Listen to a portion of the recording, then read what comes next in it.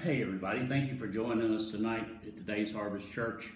We're doing another Wednesday night here. Hopefully we'll get back on track with the Wednesday night services as time goes on. I want to welcome you here being a part of our service tonight. You know, we've been dealing with some of the with one of the issues called spring cleaning, and it's important for us to understand that when we go through physical spring cleanings, we take care of areas in our house, and one of the things we talked about was, taking care of your junk drawer and taking care of your closet. We talked about cleaning the corners a little bit along those same lines. And, so tonight we're going to deal with our shoes. Everybody say shoes. These are important because, I have one of my shoes here, and I know this is going to be nasty, and we're going to talk about this, but this is one of my favorite pairs of shoes. Now, I first got Skechers. These are called Go Walks, I think it is, and they have this. Well, I won't show you the inside much, but anyway, they're comfortable, and I wear these now just when and they stink. Pam's over there saying they stink. But I wear these because they're so comfortable for me. Do you understand? Now, I'm not supposed to wear these out in public, of course, but sometimes I sneak them on and I do it anyway, because here's the thing, the shoes are made to wear so they fit your feet. So we're going to talk a little bit about that. And this is one of my favorite pair, like I said, but I can't wear them out anymore. If you see the bottoms of them a little bit, you'll realize that if I go out and it's a little bit wet outside, the water just soaks right through the soles of my shoes and my feet end up getting wet, and that makes it even worse. So, we're going to be talking about, the subject tonight is foot loose and how to free or how to set your walk free. This is what I want to deal with tonight. Not only that, how to take your Christian walk to the next level. So, there's a song out, and it's one of Pam's favorite songs, and I think one of her favorite movies, and it's called Footloose. How many of you remember? Raise your hand if you do. And this is the way the song says. So now I gotta cut loose, foot loose, and kick off my Sunday shoes. How many of you know this is one of the things that we're going to deal with tonight, because a lot of times we want to act different in the world than what we act in the church. So we're going to talk about the different types of shoes that we can put on. So let's get right into this. And some of you, I hope you took off dancing, and you'll probably end up watching the movie, and they need to pay me royalties if you do. So keep your spiritual shoes on, and that's one of the things I want to talk to you about.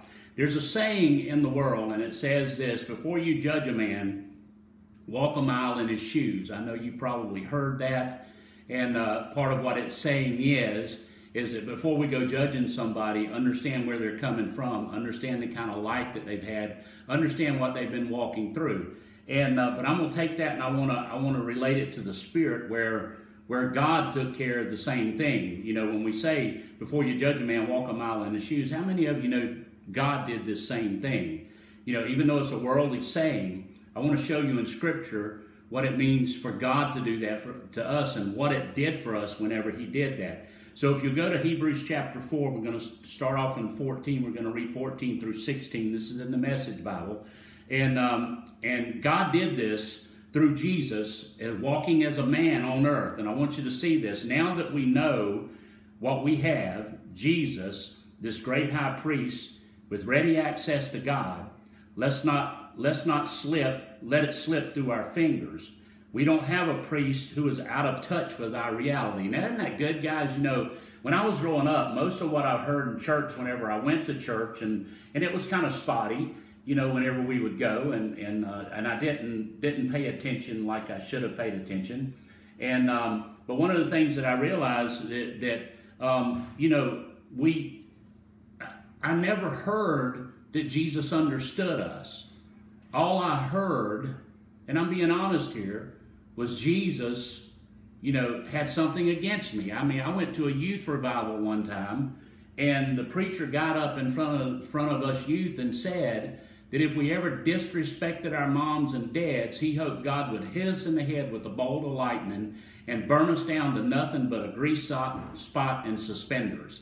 And I remember, fear was what was taught, and fear was what was pushed across. And when I like it, when I for real got saved, let me say it like that, I love the way CJ does it. when I for real got saved, I started understanding that God was totally different than what I had heard. That God, sent Jesus so he could get in touch with us and so he could understand us, and so Jesus could walk through this life. And this is what it says. If you read it in a different translation, it says that Jesus has been touched with the feelings of our infirmities. In other words, he came and walked through this so he understands us. So whenever I go to God now, I'm not just praying and hit and miss prayers. What I'm doing is I'm praying because God understands Jesus is at the right hand of the Father. And the Bible says he's there to make intercession for me. Because he can make intercession for me because he's walked this life, but he did it without sin. We'll see that in a little bit. But he suffered the same things that we suffered, even to the point of death, so that we could overcome this life. He's given us the victory. Isn't that good news? If you don't get anything else tonight, I hope you understand this. You need to put your victory shoes on and learn how to walk in victory. I didn't tie that into the message, but it'll probably get there at some point in time. So this is what it says. We don't have a priest who is out of touch with our reality. In other words, our feelings. He's been through weakness and testing, experienced it all. And then it says this, all but the sin. So let's walk right up to him and get what he's so ready to give. Take the mercy and accept the help. Here's the thing. God understands where you are. He understands your weakness. He understands what you're going through. But he's also given you the ability and the power to overcome these situations. And a lot of times, I know with me, I just get frustrated and I make comments sometimes. I know y'all don't think that I do this, but I do. Sometimes I just get to the point to where, if you're not careful, you just get to where you just don't care, man. You want whatever you're going through to be over. You want whatever you're having happen in your life right now just to come to an end, and whatever it costs to get it done. I mean, I made this comment one time when I was going through a struggle with my business. I said, no matter what it costs right now, I'm just ready to get it over with. I just want to get it done. And see, whenever we do that, we take it out of the arena of faith and we put it in the arena of natural law. And when we put it in natural law, sometimes we take God's favor off of it. Well, what we're responsible for is staying connected, staying in truth, staying in faith, and allowing our faith to help us gain favor in these situations so that we can walk through them. Well, this is what it says. Take the mercy. Everybody say that with me. Take the mercy and accept the help. This is what we were called to do. Now, that's what Jesus did, so you can see Jesus came to walk a mile in our shoes. He literally did. He came to walk in our shoes so that he could overcome for us. And the Bible says he's become that for us now, where we can have victory. He has shown us the way. Isn't that great? He's shown us the way. Now listen to what it says here. He made it so now we can walk the rest of our lives in his shoes. He took his life, gave it for us so that he could walk in our shoes. Now he turns around and he makes it so we can walk in his shoes. And how many of you know his shoes are victorious shoes? And this is good. Now listen to what it says in Psalm 18 and 33. This is in the Amplified Bible. I used a classic one whenever I preach. It says, he makes my feet like hinds' feet. How many of you know what hinds? That's not talking about ketchup. All right, but hinds' feet, basically, when you look this up, it speaks of a powerful deer, but it actually means it's just like the horse when it comes up on its hind legs and puts all of its strength on its back legs so it can overcome the hill or overcome whatever obstacles in it, or actually to buck a rider off. Now, what happens is when the Bible's talking here about he makes my feet like hinds' feet, what he's saying here, he gives strength to your stance. This is what he does. You have the ability to stand on your legs, to stand in the natural, to stand in the spirit, to overcome everything that you need to overcome. And I love this verse of Scripture because this is what it means. When the pressure gets on you, the only way the pressure can overcome you is if you sit down and allow it to. Because God's made it so you can have victory over that situation. And the enemy's trying to show you how you're going to end up being defeated. But God always shows you how you end up having victory. And that's what you got to get in tune with. So we're talking about our shoes and how we handle ourselves. Don't forget that. We'll get back into that in just a minute. But it says, he makes my feet like hinds' feet, able to stand firmly. Man, would you declare right now that you're going to be able to stand firmly? What does it mean to stand firmly? That means you're going to have a stance regardless of what the ground under you is doing. For some reason, I wanted to watch some of the old Indiana Jones movies, you know, and I forget which one it was where he's having to go after the chalice of Jesus, you know, the cup, and he gets to a point to where it says he has to take a step of faith. And I know it's a movie, but it plays right in here. And he can't see what's going on. So what he does was he just closes his eyes and he steps out. And when he steps out, there's a bridge there that's invisible to the eye, but you can feel it whenever you stand on it. This is what faith is for us. Even when it feels like everything's sinking around us, if we will learn and we will get the Word of God inside of us, then it means we will stand firmly even in those situations. Or this is what it says, make progress on the dangerous heights. Isn't that something, y'all? I've been in some places, I'm telling you, my wife and I, and actually me by myself sometimes when I would go door to door and we would go out and pass out tracts, you know, every time that we started a church, I've been in some places that was really scary in the natural. I mean, it really would. If you looked in the natural, you would go, I don't think that's the right thing to do. But it was the right thing to do because, you know, we're supposed to reach the lost. And how do you reach the lost if you don't go where the lost are? I'm not saying that, you know, they're in good neighborhoods, they're in bad neighborhoods. So we need to reach them all. And it says this, you'll make progress on dangerous heights of testing and trouble. He sets me securely upon the high places. Understand this. When you got God in your life and you know the Word of God, we talked about this last Sunday, you know the Word of God, then you can stand where others fall. I've made it a point in my life that if I'm going to fall toward Jesus. I'm not going to fall away from Him and keep running. I want to fall toward Him. So this is what it is. Jesus came and walked in our shoes so that He could give us the ability to walk in His. Now let's get into another part of the message. Let me read Psalm 16, verse 11. This is in the Message Bible again. Now that you got my feet on the path, listen to what it says. All radiant from the shining of your face, ever since you took my hand, I'm on the right way. So as long as you allow God to lead you and you allow God to be involved in your life, you know, there's been times when I've turned to the left. The Bible says we're not supposed to do it, but I'll be honest with you, I have turned to the left sometimes, or to the left, this way. I was doing your left. This is my left. And sometimes I've turned to the right. This is my right. That's your right. I guess that's the way it is. So, you know, here's the thing. I've turned away. I've turned the wrong way sometimes, but as long as you put God focus, bring God back into focus in your life, God has a way of putting you right back on track. Let me tell you what shoes means in the Bible. Shoes are mentioned very often in the Bible. They're usually symbolizing our direction or life path. So in other words, when the Bible talks about shoes, it's talking about how we're living, how we're walking. There's one portion of Scripture, and I think we're going to do it, maybe not this week, but next week, because I don't think I'm going to get through this in 1 week. We will see. Christina's laughing already. But we'll see how I do. But a lot of times it's talking about, when it says conversation, it's talking about your manner of life. So when you read the Bible, you need to go back and look at some of these words that are used in the translation, because some of them aren't translated right. So I always study it. And I go and I look at it in the Greek and Hebrew and try to figure out, hey, how does this apply in my life? This is a part of studying. There's a difference between studying the Word of God and reading the Word of God.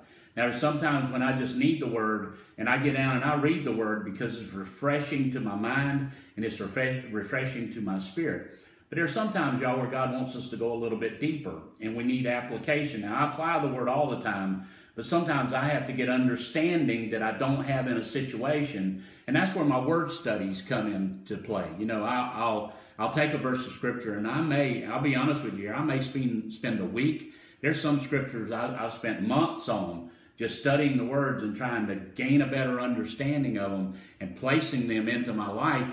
Because, see, I want the Word to affect me. I need it to affect me on the outside. I need it to affect me on the inside. But also sometimes I have some character flaws. I know none of you do. But I have character flaws, and I have to change the way that I view things. I have to change the way that I see things. Because no matter who you are, you can get stinking thinking, and it'll affect you in a bad way. I mean, it'll get you thinking wrong. It'll get you moving actually the wrong direction.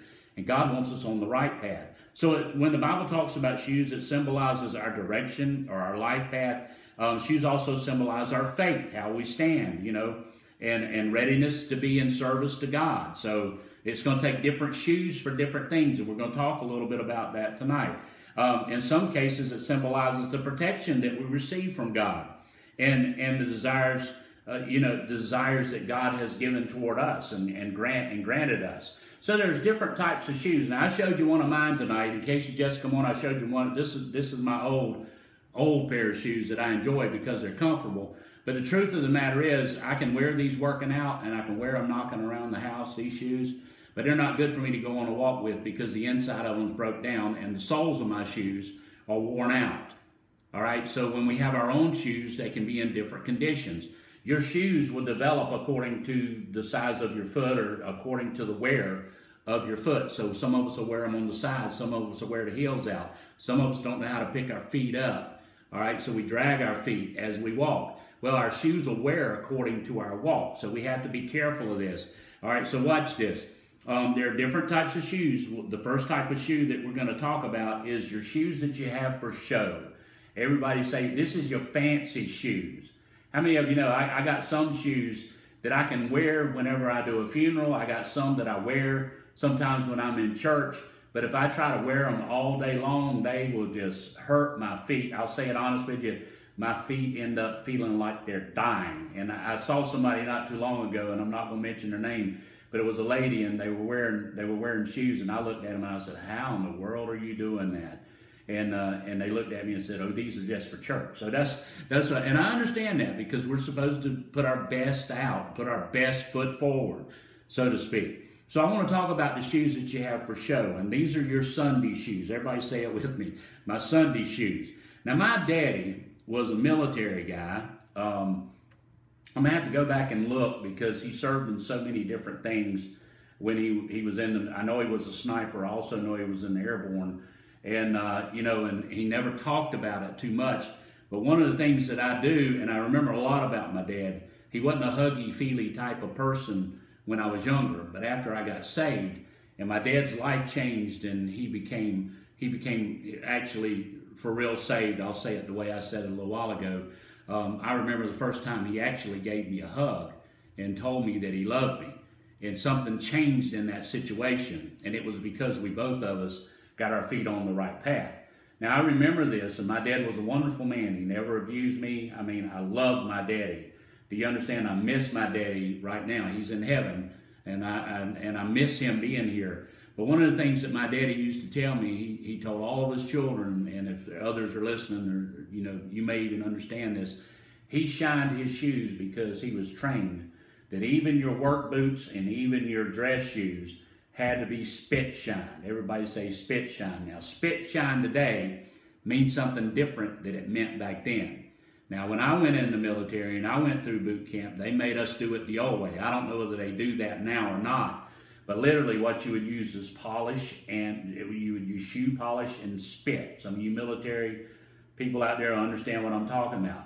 But no matter what you did the day before, your shoes had to be shiny the next day.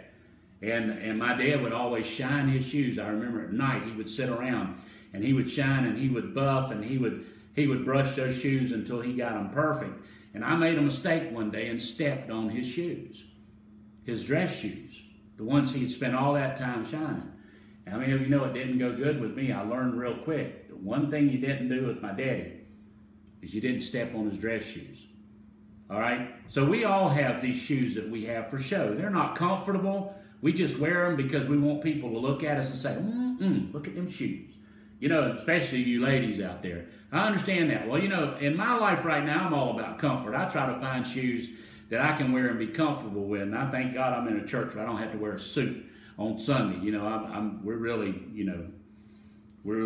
casual, and that's really good. But let's talk a little bit about your Sunday shoes and how it motivates us sometimes. These shoes are the shoes that you can't use all the time, but you can use them whenever you need to use them. And in our Christian lives, we have the same thing happen sometimes with each one of us. We want to put on the robes of righteousness when we're around people who we can impress with how holy we really are and how righteous we really are. But when we get around home, we don't know how to wear it when we're at the house. And I've heard this said about, people over my ministry to where in church they're a good person, but at home they're evil.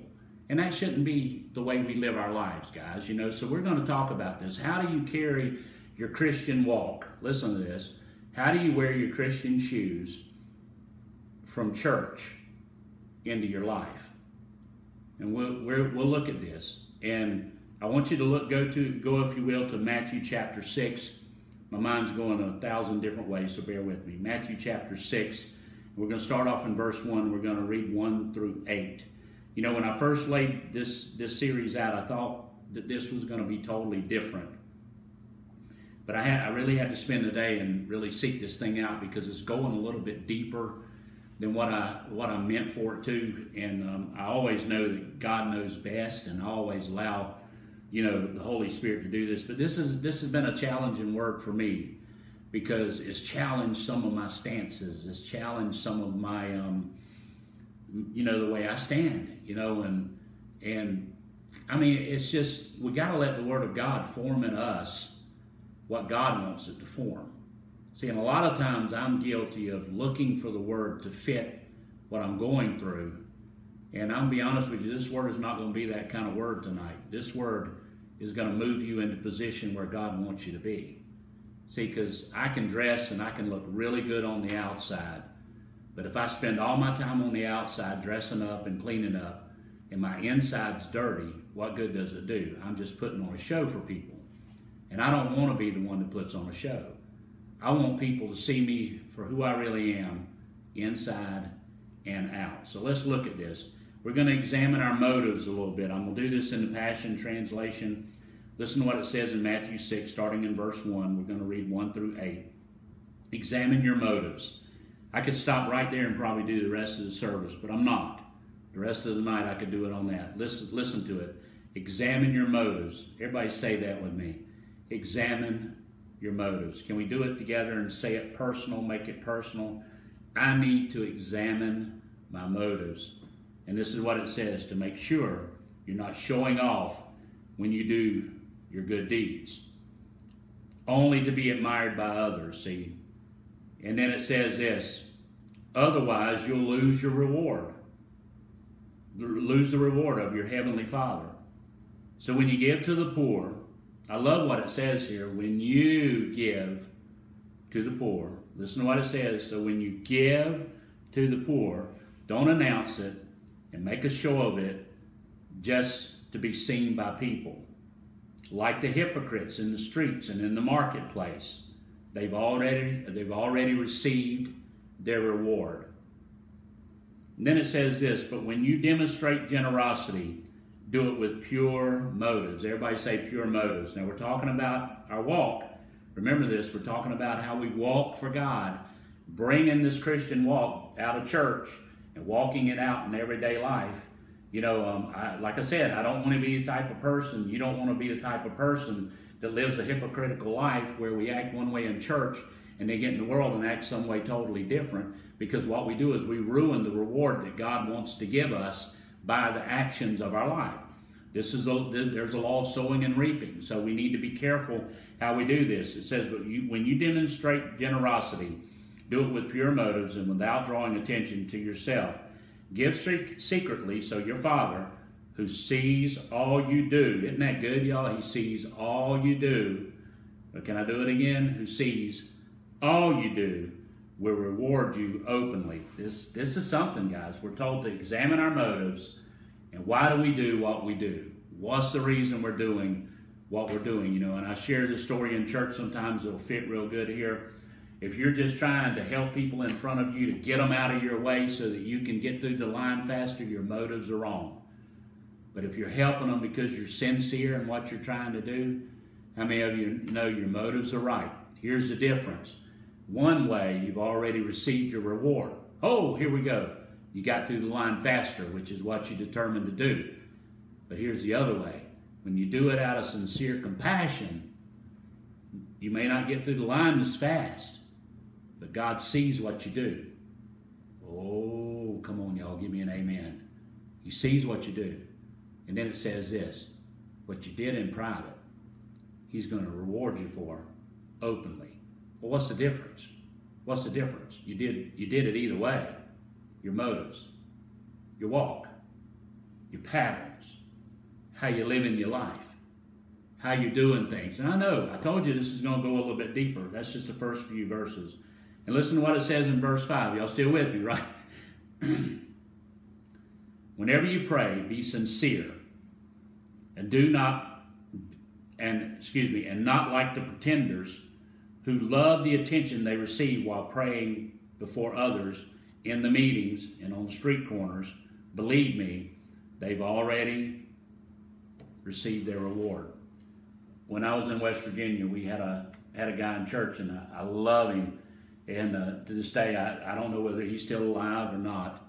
But you know, he would come to church on Wednesday nights when nobody else would come. When we first started in West Virginia, you know, it was a small work, and it began to grow and began to prosper. But on Wednesday nights when we first started, it was me, and sometimes Richard would come. That was his name. And I was so impressed because he would just let me preach to him. I preached to one person just like there was 150 people there, you know, and he got saved so many. I'm just joking, he did not. And but I would preach to him, and he would sit there and he would receive the word. My wife would take our 2 kids upstairs and do children's church. Now, how many of you know when you have that happening, you better have your motives right, because it's easy if you're not careful to get in your head. And I appreciate it so much. Well, you know, he began to grow, and one day I didn't understand this about him, but he hated to pray in public, and I didn't know it. Nobody had shared that with me.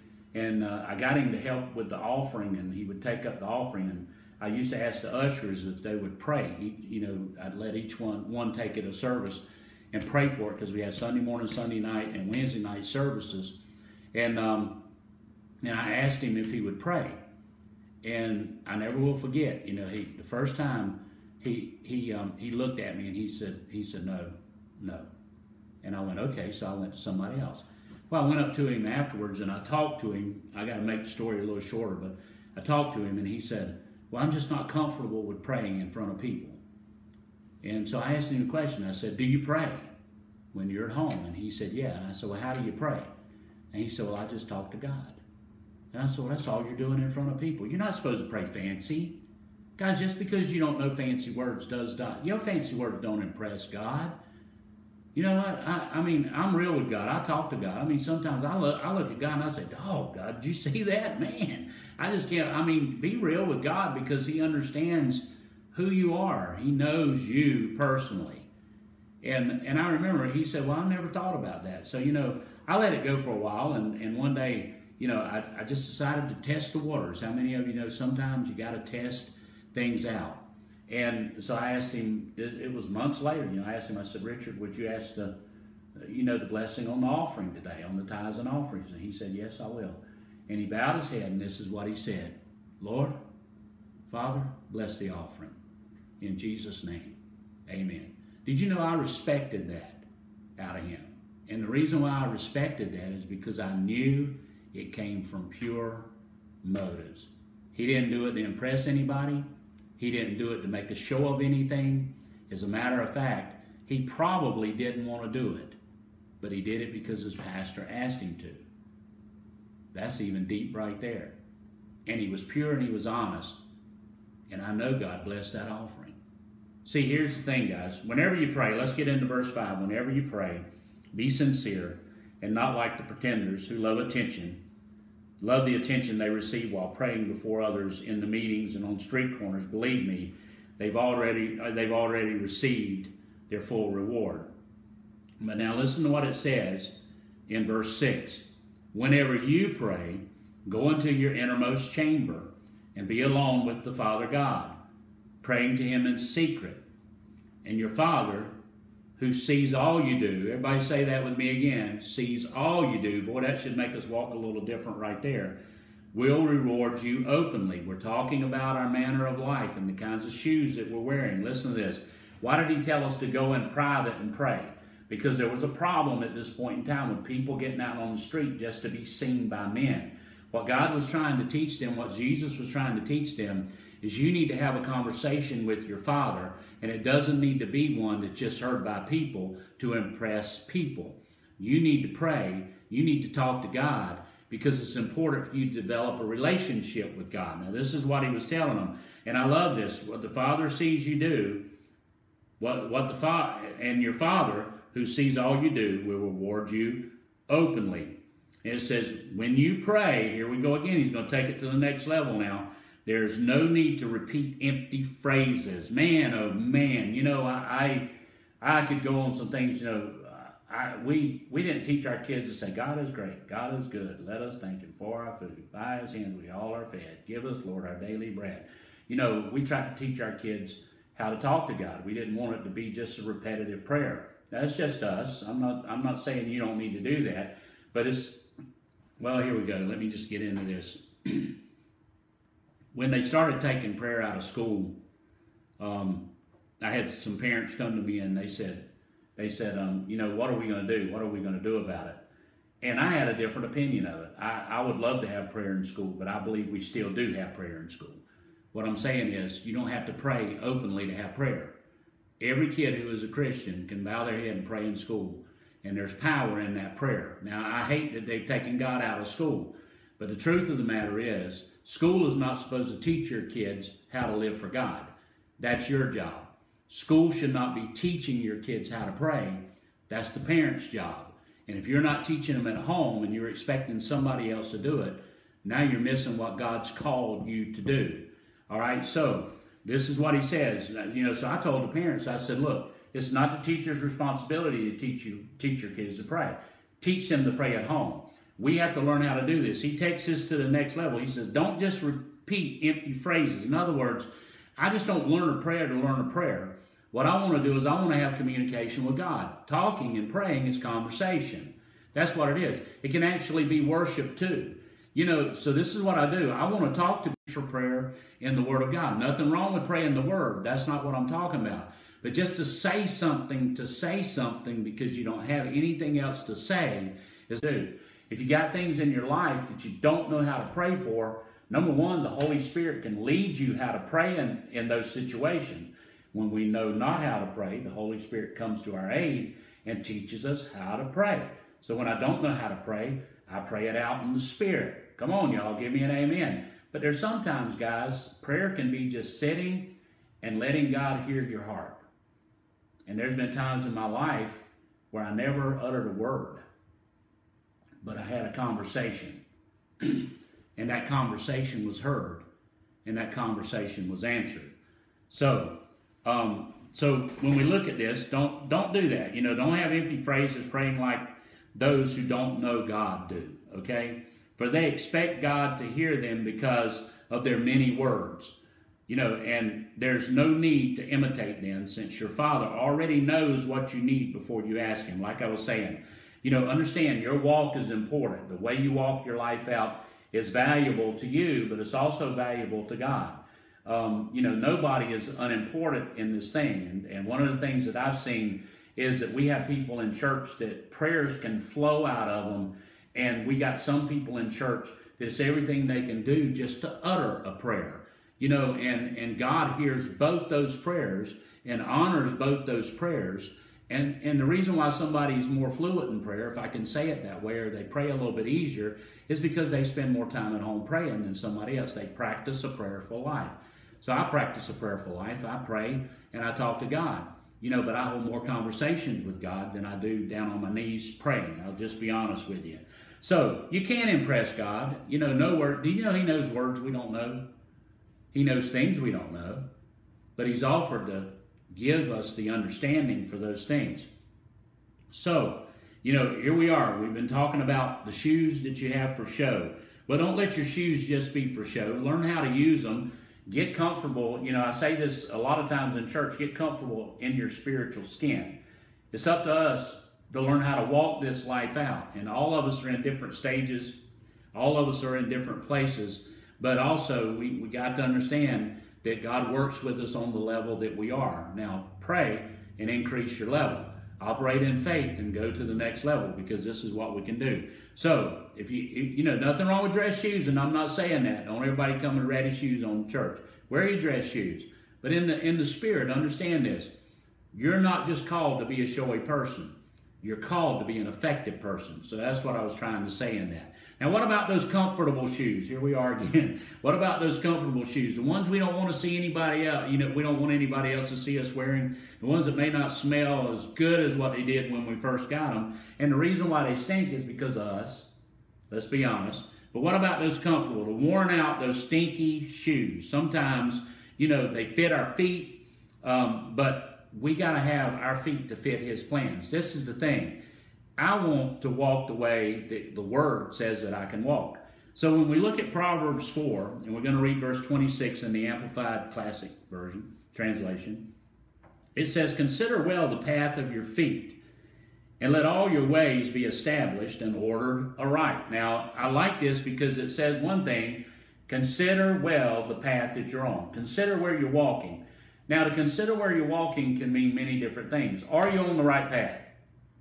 Let's talk about that one first. Are you on the right path? I mean, is this path you're on the right path? I know some people that are walking in anointings, walking in something that somebody else has called them to do, rather than walking the place that God has called them to walk. So, are you on the right path? And only you can know that. Where relationships come, are you walking the right path? I mean, when it comes to, where you're going in life, are you walking it the right way? I worked for an insurance company for a while, and people who had, it was door-to-door insurance, and people who had, and people made good money at it, but people who had bought the insurance, they come to me at one point in time, the company did, and told me, said they looked at everybody's insurance policies that they had been paying on for years. I hope I don't get in trouble for this. And they looked at their cash value in their insurance policies, and they issued every person a credit card against that cash value. And I remember when I was sitting in our meeting that morning, I looked at my boss and I said, I can't do that. And he said, well, you don't understand. He said, you work for the company, and the company says you have to. Well, I went outside and I got in my vehicle. I was ready to make my route for that day, and my heart just would not let me do it. So I had all these people around me making all this money. They were gaining all because we got paid so much for every one that we issued, and there was no credit check because it was issued against the cash value of the insurance policy. And I thought it was so wrong to do that I did not sell one credit card. And I got called into my manager's office, and he really let me have it because he said, you're the only one in our whole company who was not making the sales. You're the only one doing it. He said, I need you to tell me what the problem is. And I looked at him and I said this to him. I said, it's dishonest and I will not do it. And they sent somebody out instead of me to get those credit cards in those people's hands. Now guys, listen, I got to sleep at night. That's why I tell you, I had one job in my life I absolutely hated, and it was that one. Because I'm not built and I'm not designed. Listen to this very carefully. We're not built and we're not designed as Christians to walk on certain paths. Can I get back to this? Consider well the path of your feet. See, sometimes we're forced to walk in shoes that we just cannot feel. And how do you handle that situation? Well, you always go back to the Word. I don't think I've ever shared that story with the church before. You always go back to the Word. You always go back to the Word. And then this is, if I got to go to bed at night and I can't sleep because I've done somebody wrong or I've sold something that I shouldn't sell, guys, I'm in the wrong business. I'm just working for the wrong people. And I ended up turning in my notice after that, and I quit my job and went and did something totally different. Because I'm responsible for my life. Everybody say amen to that. Would you tell me, I told you this is going to be a little bit deeper. This is going to challenge you in some areas. See, nobody else is responsible for you but you. And you're responsible for where you're walking. You're responsible for your life. So it says, consider well. Everybody say it with me. Consider well the path of your feet. And then it says this, and let all your ways be established and ordered right. So we can get into the second part of this. I covered some already. But you gotta let your ways be established. And the only way God establishes your ways is if they're right ways. So you got to know what the Word of God says, and you got to walk it according to the Word. And then God says, I'll establish your ways. and I'll order it right. So I want to read this again. Consider well the path of your feet. In other words, think about the shoes you're walking in. Think about how you're walking right now. Let all your ways be established and ordered aright. Now, I want to go because I want you to see this, and this one's going to seem a little bit out of place, but it goes right along with what we've been talking about. Let me keep up with the time here. If you go to Luke 15, and we're going to read 20 and 22, 20 through 22 in the Passion Translation. This is about the kid, the son, the prodigal son that ran away from home, took his money and left, took his part of his inheritance and run away. But I want you to listen to this, and I love the way the Passion Translation puts this. It says, so the young son set off for home. Now, we're coming in mid-story because the story is long, and I didn't know where I could fit the whole thing in. But we know he went to his father, and he said, give me my portion of the inheritance. He got his portion of the inheritance, and he went to a land where he did not belong. In other words, he went off path. He went to an area, and while he had money, this is my version of the story, while he had money, he had all kinds of friends. See, this is the way it is. When you walk according to the world will hang around you as long as you can feed them what they need. But as soon as you run out of everything that you had, the world will leave you high and dry, and you'll be left to yourself. So what he did when he had his inheritance, everybody hung around him, man. He lived the party life. He had a good time. He did everything. But eventually, because he didn't have the understanding, or he refused to use the understanding that just because you got an inheritance doesn't mean that your inheritance keeps coming. You got to do something with what you've been given. He run out of money. And the Bible says he put himself in alignment with the man in that country and began to live in the pig pen, and he fed the pigs. He slept in the pig pens. Now, how many of you know he went from being having a portion given to him to having nothing and sleeping with the pigs? Can you imagine how he smelt? And then we come into the story, and he comes to his senses, and he says, even my servants in my father's house live better than I'm living as a servant in this man's house. So he makes the decision to go home. Now let's catch up with the story here. So the young man set off for home. And from a long distance away, his father saw him coming. You know, I'm always impressed with this because I love the fact that the father never gave up. Everybody say that with me. His father never gave up. His father constantly was going and looking for him to come home. What an image of our Father, God. God never gives up on you. God never is not looking for you. God always is watching and waiting for his children to come to him. And I love this. It says, from a long distance away, his father saw him coming. And then it says these few words, dressed as a beggar. He had lost position, and he came back to reality, but he still had position on him because he stepped out of his position. It's important you walk the right way. You'll see this. And it says, and great compassion swelled up in his heart for his son who was returning home. So the father raced out to meet him. He swept him up in his arms, hugged him dearly, didn't care about the smell, didn't care about the dirt. Compassion overrides all that. And kissed him over and over with tender love. Now listen to verse 21. Then the son said, Father, I was wrong. I have sinned against you. I could never deserve to be called your son. Just let me be. Now listen to what it says. The father interrupted and said, Son, you are home now. Look here. We're having an opportunity tonight, and somebody out there needs to hear this. God's saying to you right now, he's wanting to interrupt your conversation, your manner of life. This is what the father said. When the son returned home, the son was going to repent and say everything that he had done wrong. And the father said, I don't need to hear it. All I need to know is that you're home. You're home. See, this is the thing that we miss. Jesus has already done the penance for us. Let me say it that way. I started to say it wrong. Jesus has already done the penance for us. All we have to do is accept the gift. Isn't that good? We accept the gift, And this is what he interrupted. I love it. He interrupted the son, and he said, son, you're home now. Verse 22 is where I've been trying to get to for a while now. Turning to his servants, the father said, quick. Everybody say that with me. Quick. You know how God does things? Well, you know, you messed your life up and it took you 3 years to get all messed up. So you know it's going to take you 5 years for God to recover you. No, that's not true. That's just not true. That's just not true. Now, you can hang out 5 years and wait on it if you want to. But God does things quick. Come on, everybody. Say it with me. God does things quick. Now, listen to what it says.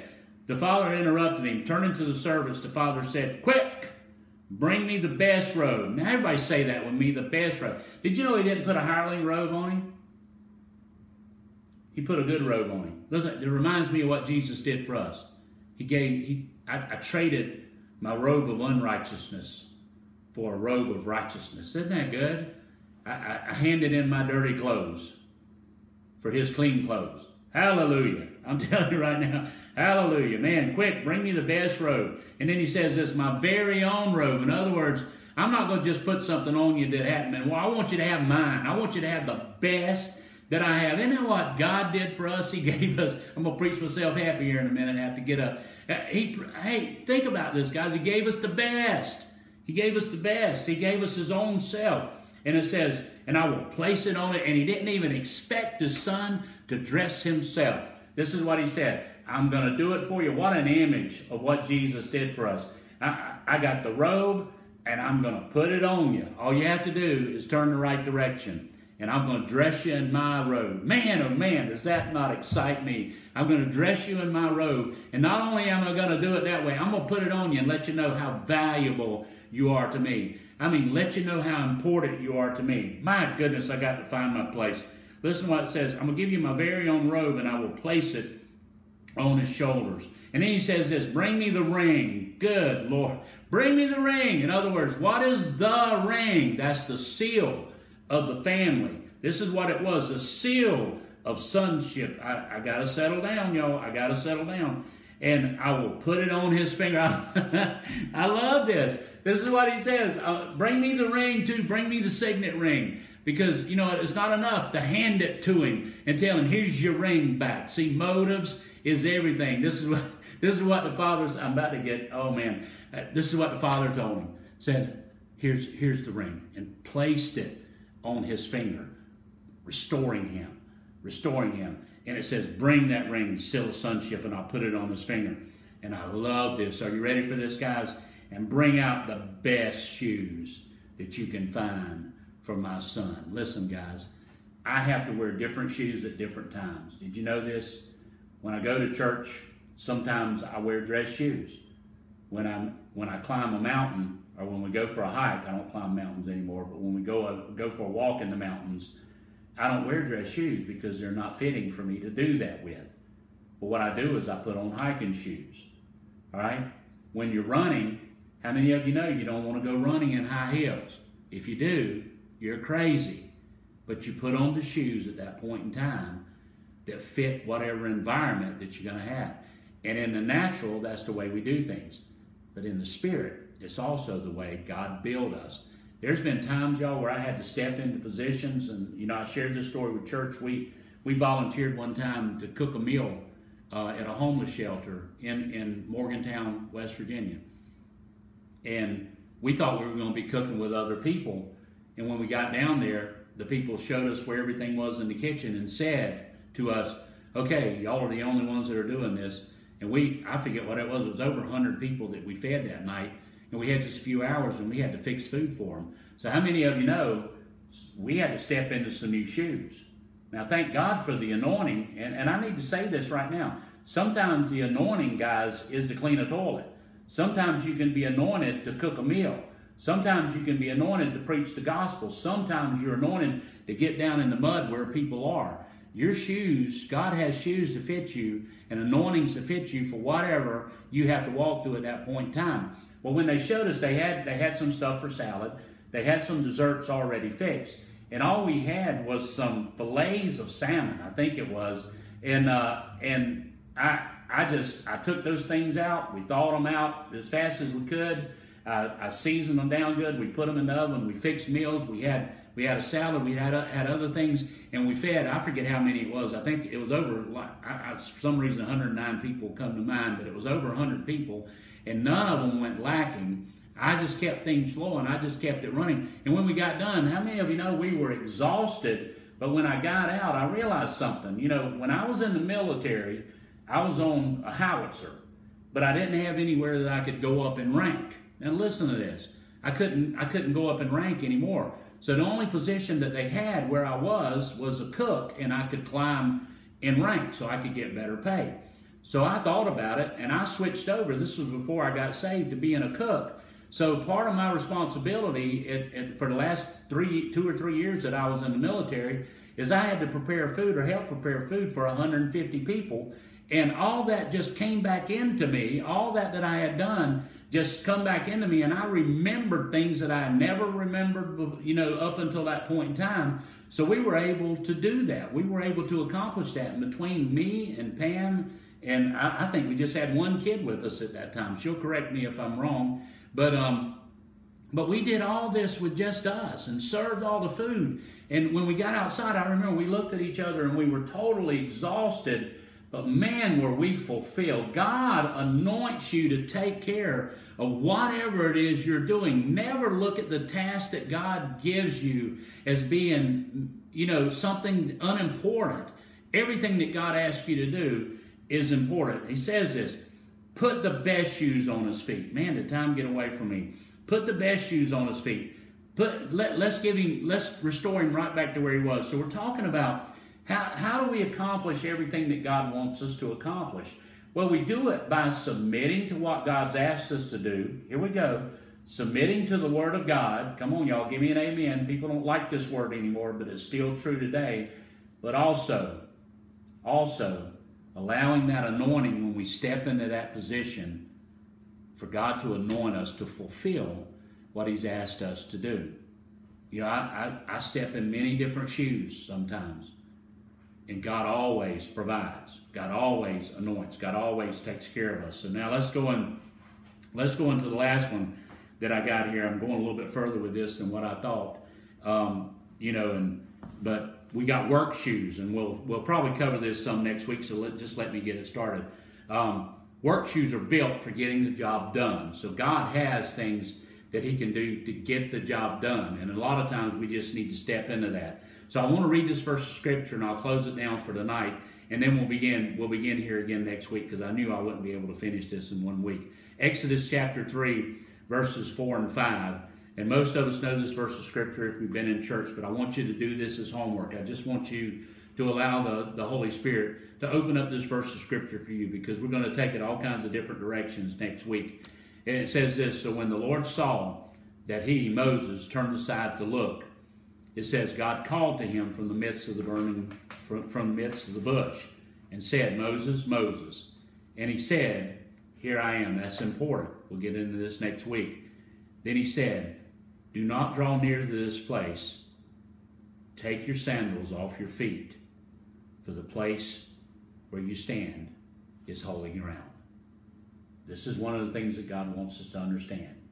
We don't have to walk out His calling in our life according to our own ability.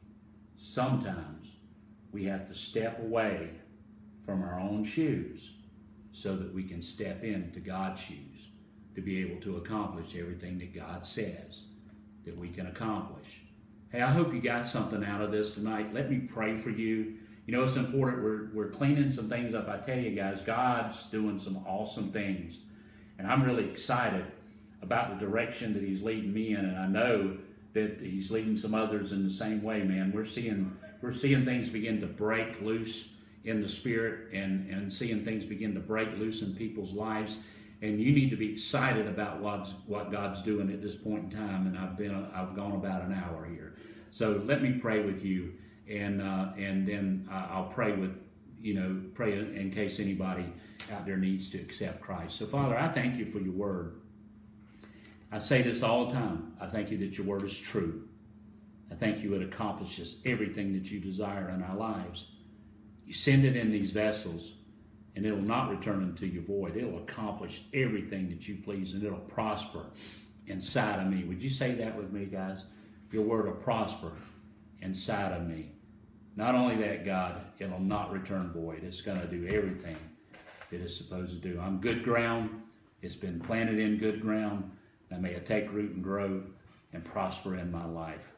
Now listen, if you're out there right now and you've never asked Jesus to come into your life, I'm just going to share a verse of scripture with you. I'm going to do it a little different tonight. It says this, that for God so loved the world that he gave his only begotten Son, that whosoever believes in him will not perish, but have everlasting life. I want you to know God loves you.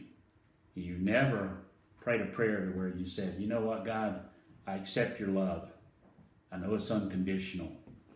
There's no way I can be perfect in my own power. But I thank you. Just do this with me. Say right now, I thank you for sending Jesus to die for my sins. I accept the gift that was given, the price that was paid. And I thank you that I confess him as my Lord and Savior. I believe it inside my heart, and I confess it with my mouth. And now Jesus is my Lord. And I thank you that I am saved. How many of you know that's a powerful thing? In Jesus' name, amen. If you prayed that prayer, please get in touch with us. Do it through our Facebook page, or you can do it through our web page. God bless you. I want you to know we're praying for you. We love you, and we'll see you Sunday.